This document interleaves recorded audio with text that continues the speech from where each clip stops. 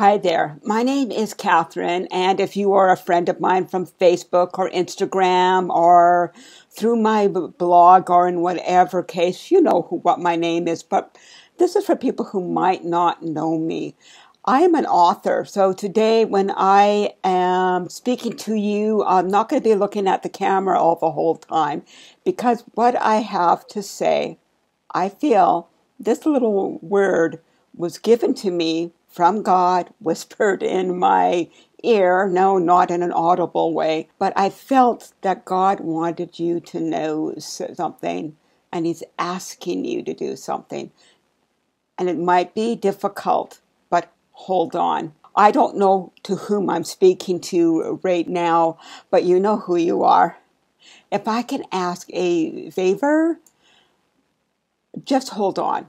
If things are really dark right now and you are not sure if you're ever going to see light again, you're not even seeing a light off in the distance, can I ask you something? Just for right now, can you hold on?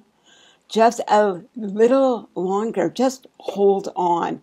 One more minute. Then the next.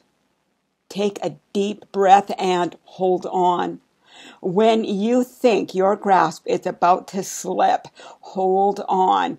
If your insides are as raw as your hands would be if they were holding on to the end of a rope, hold on. He hears your shout for help. He hears your whisper of despair. He's on his way.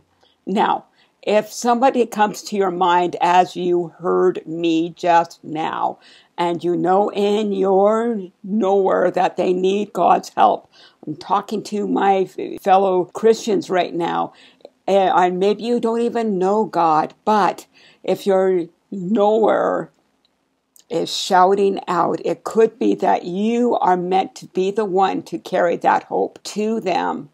Reach out with an email, a Facebook message, a text, or what would be the best is a phone call. Yes, a phone call, even in the middle of the night. Trust that knower. Your voice can be a reminder that they are not alone, that they are heard, and that they are seen. Your voice may give them the strength to hold on. Now, a few years ago, during a time of worship, it was a 2-day worship and prayer time. Towards the end of this 2-day extravaganza, I felt God ask me to walk across the front of the church using as a stick, not as a cane, but as a staff up in the air like that. I was already exhausted. I found it difficult to walk on my own, and my legs were shaking, and I was sweating bullets.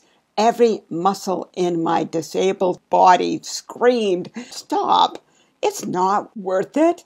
You're not making any difference." But I knew I had to keep walking, and so I reached out for help. The friend I asked to help me was at first startled. You see, she doesn't like being in the limelight. She looked around for somebody else, anybody else who could help me, but nobody else was there. And so my shy, quiet friend took a deep breath and stepped out beside me. With her support and with my stick in hand, I held on and I kept walking. When we are at our weakest, God asks us to trust. He calls us to keep walking, keep going, keep moving, keep reaching out, hold on. And my friend helped me hold on that day so I could complete what I felt God was calling me to do.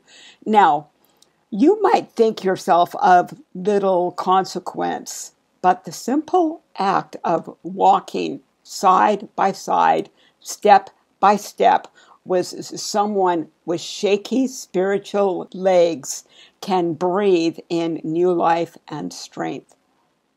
You might be the person that will help someone else hold on. And if you're holding on, you're not sure you can make it, reach out. Bless you all. Bye.